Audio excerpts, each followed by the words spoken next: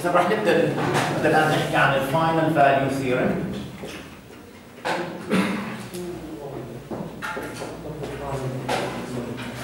الفاينل فاليو ثيورم مهمة لما بدي أطلع ستيدي ستيت ايرور. ستيدي ستيت ايرور هو الايرور ما بين الفاليو اللي بدي إياه الأوتبوت والفاليو اللي أكتب اللي بيطلع بعد فترة طويلة جدا، لذلك سميناها الفاينل فاليو ثيورم.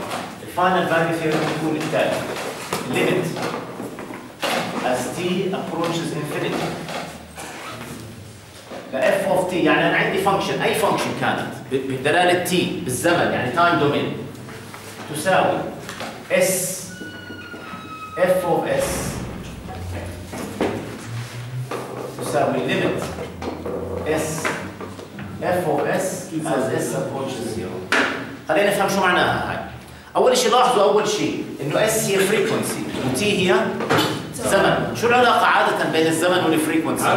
واحد على شيء. فمن المنطق بديهيا يعني إنه لما تي تروح لانفينيتي كأنه الفريكونسي عم تروح لزيرو، لما الفريكونسي تروح لانفينيتي كأنه التايم عماله بيروح لزيرو. بديهيا هاي بس حتى تساعدنا نفهم شوي هاي.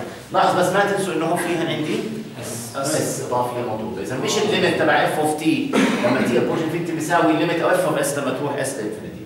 شو العلاقه بين اف اوف تي واف اوف اس؟ شو بتكتبوا بعض؟ ماشي، واحد منهم ابر كيس وواحد لور كيس، بس هم شو العلاقه بينهم؟ هم اللابلاس ترانسفورم. اذا يعني كاني بقول انه اللابلاس ترانسفورم تبع اف اوف تي بيساوي اف اوف اس، او اذا بتحب بامكانك تستعمل الشكل التالي. أنا بحب أستعمل هذا الشكل من هون مش شائع، بس هذا هو اللابلاس ترانسفورم تبع اف اوف تي بيساوي اف اوف اس. يعني شوفوا هذه طريقة سهلة، لأنه مرات أنا إذا عوضت تي انفينيتي ما بيطلع معي جواب واضح إذا ما عنديش الفانكشن، لكن إذا عندي الفانكشن في الفريكونسي دومين كل اللي بحتاج أعرفه حتى أعرف الفاينل فاليو تبع اف اوف تي شو بعمل؟ بضرب الترانسفير فانكشن في اس وبعوض اس زيرو، بيطلع معي الفاليو هذا مساوي للفاينل فاليو تبع اف اوف تي بعد فترة طويلة جدا. هذا بإمكاننا نستخدمه في تطبيقات معينة. خلينا نحاول ناخذ مثال الآن. لو أنا عندي فانكشن مثلا خلينا نقول f of s بتساوي 1 على 1 زائد 3s مثلا. لو طلعنا هون 1 على 3s، وبعدين أنا هذا 1 زائد 3s. ايش الاوردر تبع هذا السيستم؟ فيرست اوردر، لانه اعلى قوه لاس في نون زيرو قوه لاس هي 3. اذا هذا فيرست اوردر سيستم والتايم كونستنت تبعه بيساوي 3. لو جينا دخلنا على هذا السيستم هون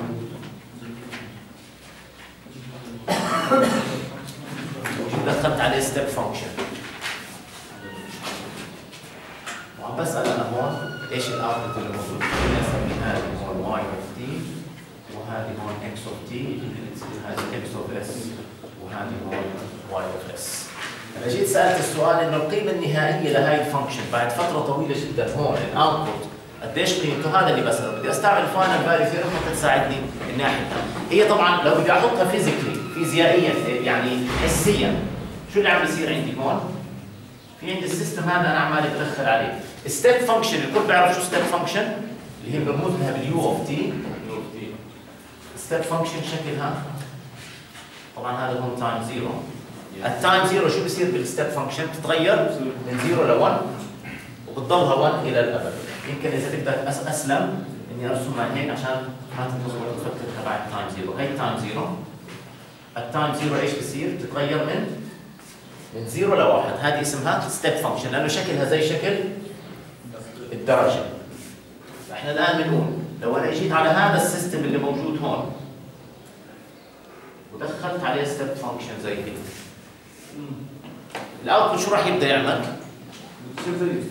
راح يبدا يزيد، بس ما راح يطلع شكله ستيب فانكشن، شكله راح يكون راح يتغير من هذا الشكل. يعني هلا عم نسال عن هذا الاوتبوت اللي هو y of t. قديش y of infinity؟ مش هذا السؤال اللي عم نساله؟ يعني عمالنا بنقول هذا على فكره مثال حسيا، لو انت بدك تطلع عليه حسيا هذا ممكن يكون ثرمومتر، ميزان حراره. ميزان الحراره لما بتحطه بتمك بدك تقيس درجه الحراره او تحطه في اذنك او هذا، خصوصا الزئبق مش هيك؟ قديش درجة حرارة جسمك في اللحظة اللي أنت بتحطها فرضا مثلا هلا حسبناه وكانت 38. هل أول ما تحط ميزان الحرارة بصير 38؟ لا. قديش بعطيني هو في البداية؟ بقول درجة حرارة الغرفة يمكن تكون 22.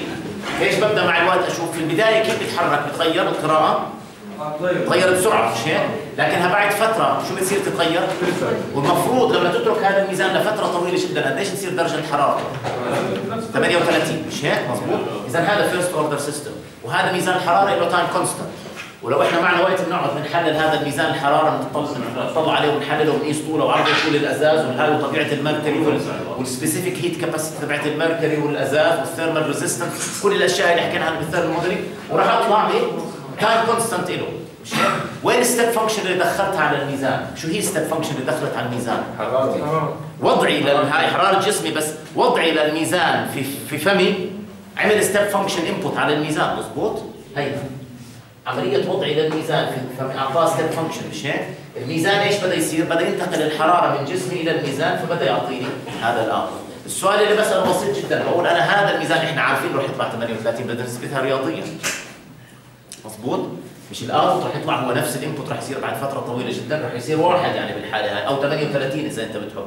بدنا نثبتها رياضيا. ستيب فانكشن ايش لابلاس ترانسفورم تبع ستيب فانكشن؟ 1 على اس. إذا u of t step function تيجي هون 1 على اس، واذا كانت هاي مضروبه في كونستنت تكون هذا مضروب في كونستنت. باللابلاس ترانسفورم ايش بعمل اذا عندي انبوت وعندي ترانسفير فانكشن؟ الاوتبوت شو بيساوي؟ حاصل ضرب الاثنين مضروب اللابلاس ترانسفورم تبع السيجنال هون باللابلاس ترانسفورم تبع الترانسفير فانكشن تعطيني الهاي. اذا y of s مش هذه y of s مش y of t، y of s اللي بتساوي شو بتساوي؟ بتساوي 1 على s في ايش مضروب؟ في 1 على 1 زائد 3s. شو بعطيني 1 على s 1 زائد 3s. الآن أنا ايش بدي؟ بدي y of infinity، بدي أعرف قديش القيمة النهائية بعد فترة طويلة جدا. هاي شو تساوي y of infinity؟ بتساوي الليمت ل y of t as t approaches infinity. مش مرات أنا بضطر أستعمل الليمت، بضطر استعمل فكره الليمت لانه انا ما بقدرش احيانا اعوض مباشره. اذا y of t بتساوي، لكن y of infinity شو بتساوي حسب هاي المعادله هون حسب الفاينل فاليو؟ الليمت ل f of t as t approach infinity شو بتساوي؟ الليمت ل s f of s as s approaches 0. اذا هاي المفروض انها بتساوي الليمت ل y of s مضروبه في s as s approaches 0. مضبوط؟ مش هيك بعمل؟ طيب اذا s مضروبه في هاي، مش هذه هي y of s، بتصير عندي s 1 زائد 3s limit as s approaches 0. مضبوط؟ ايش بعمل؟ s بتشطب مع s مش هيك؟ عوض s هون شو بصير عندي في اللي ضل؟ اعطيني 1. هو جواب بسيط وسهل بس بفرجينا استعمال الفاينل فاليو ثيورم، احيانا بتكون مفيده جدا في حل اشياء معينه ما بقدر احلها بسهوله.